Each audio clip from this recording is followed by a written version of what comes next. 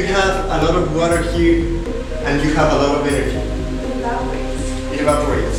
So these clouds that are basically holding a lot of water are going up, and as they go up to the upper atmosphere, what's going to happen in terms of temperature?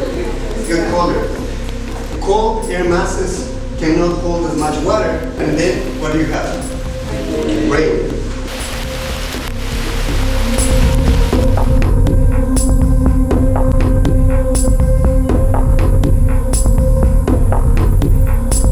These are called buttress roots. Okay, and this is one of the interesting adaptations of these tropical trees. And it's basically putting this huge root in the opposite side. But this actually tells you that the tree is actually perceiving its environment. It's feeling that it's growing this slope and it will probably fall if it doesn't do something about it.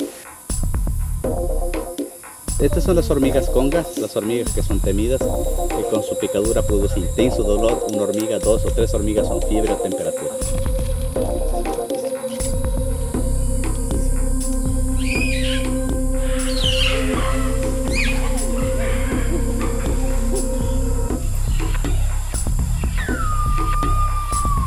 Only here in Cipotini can you see them like this, or hear them, because they're just not around anywhere else.